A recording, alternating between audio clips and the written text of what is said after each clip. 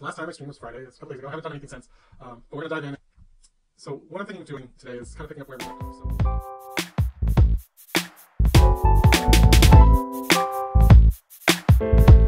If you remember, last time I was streaming, I was working on making it so that our little build nodes here will correctly count down. So we can have nodes that can either only be built indefinitely if they are set at 0, or if they have a specific number of builds that they can accomplish. Once it hits that certain number, you can no longer build on that spot. So you can see that was at 3, now it's at 2, and then after this it'll be at 1, as long as I don't lose before then. But this one, because it's at 0, is always going to be there because it's kind of like you can always build on this one. It's not an indestructible one. So that's the idea, that some of these will have, you can see once I build on that, it disappears, and now you'll no longer be able to build there. So that's the idea going forward. So now I need to kind of clean it up. One thing I want to do is make sure that I check if we have something set at 0, we want to make sure that it doesn't display anything. Or, I mean, I guess the way that I really want to do it is I have all of these towers here, and right now the text that displays this is set active by default.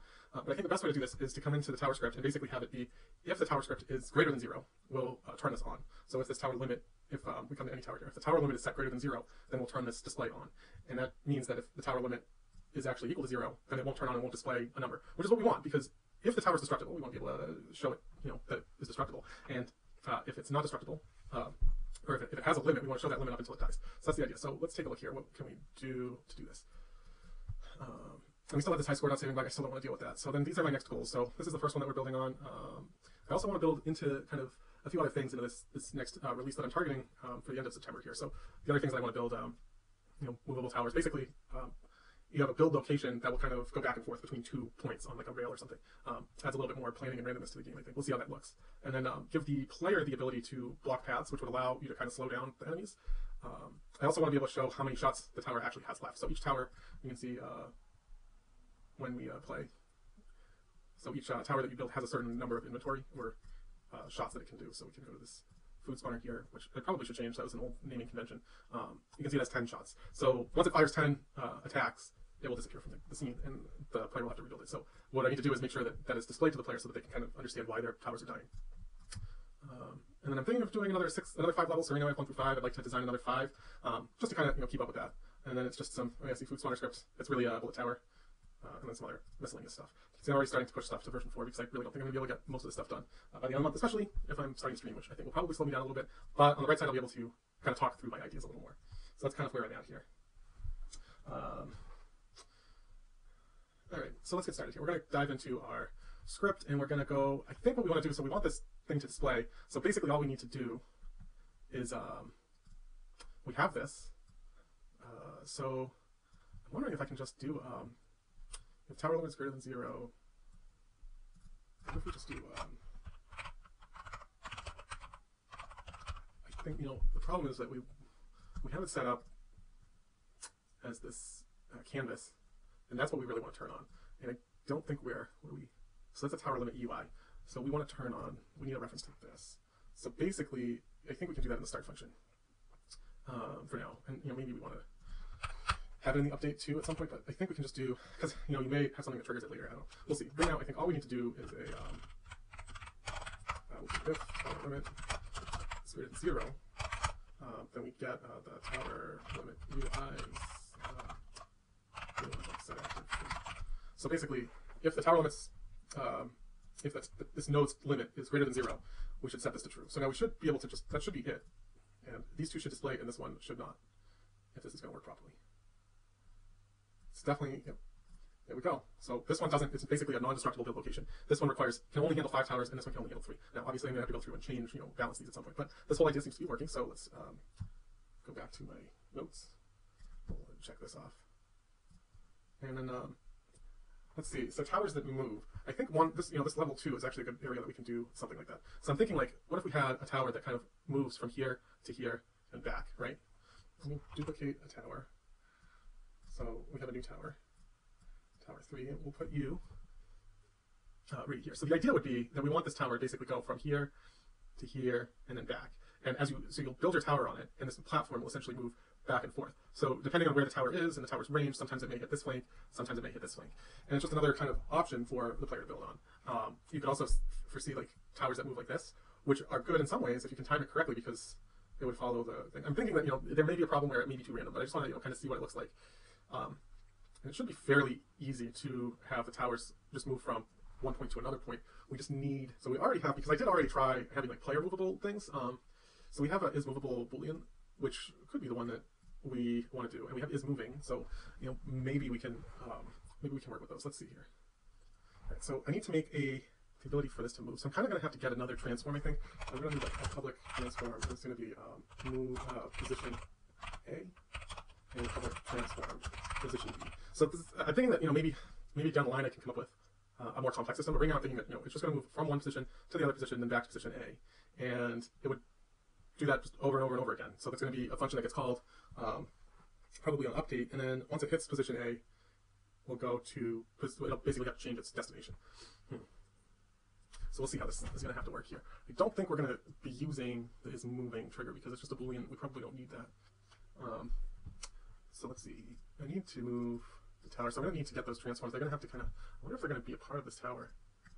It'd be like, I need to add like basically position A, and then duplicate, and then we'll do position B. So we have these 2 points now. One of them is position A, the other one we can move to position B. And we'll put that there for now, and we'll see. So then what we need to do is come back up here. What we would need is just we have these, so we can, let's save that.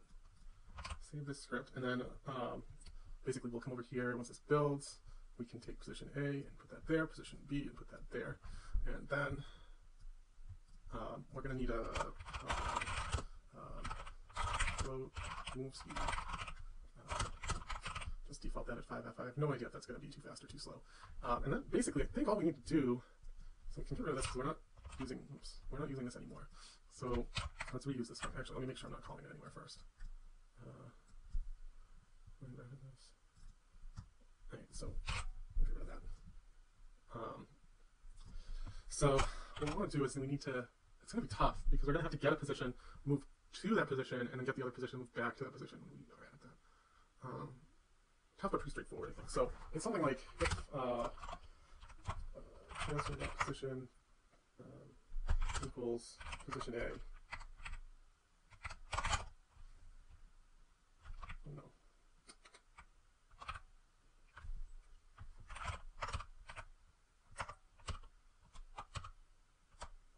I wonder if I could do, so these are transform.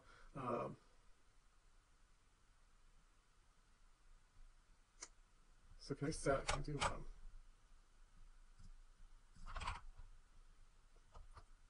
I probably can't do this. Yeah, position A and position. So I can't do that. I need to do transform. That's what I thought.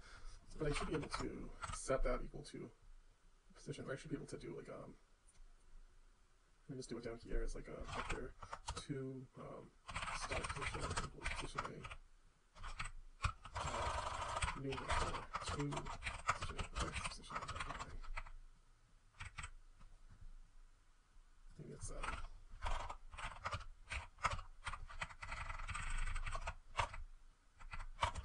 vector 2 and position A.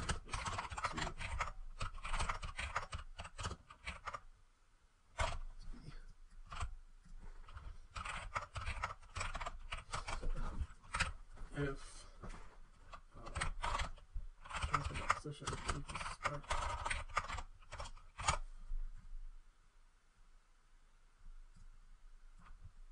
set these as vector 3.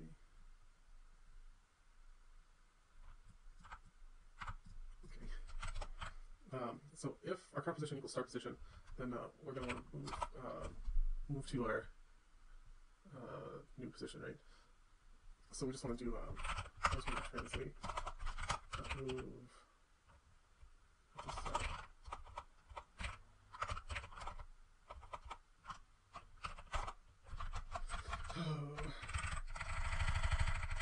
not quite sure how to move these two things. I kind of need to get like a look at a moving script here. Replicator movement. So this is going to get this, and then we need to do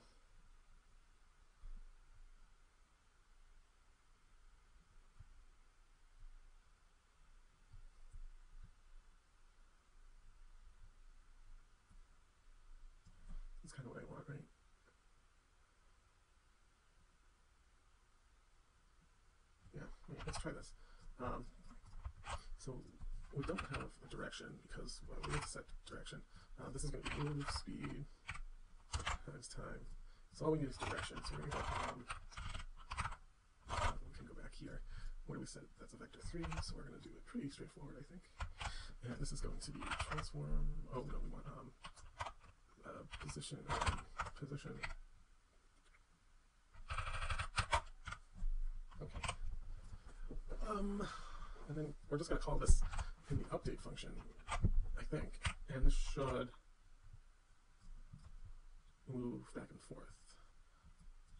We need to do this. Nothing. Oh, of course they do, because it's prefab, or it's part of this script. So really, this is kind of a bigger project, I think, because the real issue is that I don't want to have to set a position for all of our towers here. Do I need to create basically a different tower with a different script? I could create like a subclass, which would then, or I could, yeah, I could do something like that. So let's do unpack prefab, because these ones don't have the position, so that's fine. And then I'm going to just call this tower. And then what I think I need to do is get rid of, well, let's create a new script here.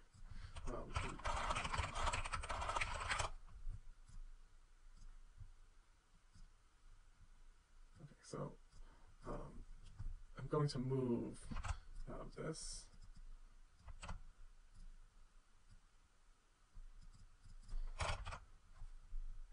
And we'll go up here and we'll do these.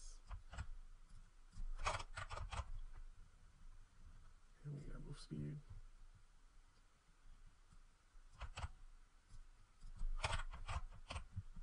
And then we'll go call move. So I'm going to update, save this.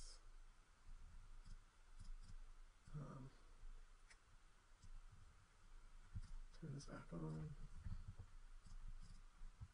This is over here. Yeah, this is really really starting to chug on my computer resources here. All right, let's see. No dice. Oh, well, hang on. Moving tower. We need to give them A and B. And you know what? We should make sure that. So we're trying to do that, but really, I think we need these to be outside of the tower itself, because we need this to be the same. Okay. And so we're getting no errors now, which is a good thing. But my assumption is it has to do with, so these are the same. So what am I doing for this if statement here? Node movement. So we're saying if our position equals the start position, let's just explicitly say position A dot transform dot position Z.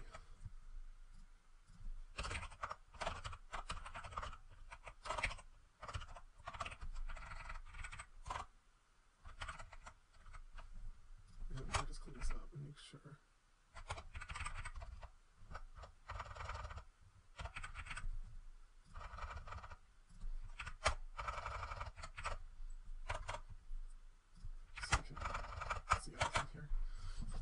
So this shouldn't make much difference, but we'll see. Sometimes you have to be very explicit. All right. It did move. So that's progress. I don't know why it didn't continue to move, but it did move. Oh, because that's only going to move one thing, and then as soon as it has moved, yeah.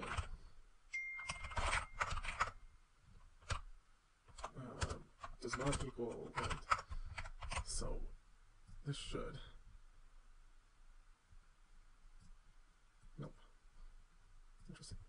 So it does move slightly, but it doesn't move all the way. I don't know. This is going to be a problem for another day, I think. Or at least not for on stream. It's like watching me just struggle at the same thing over and over and over again. I think I'm on the right track. I need to just really think through how I want to do this.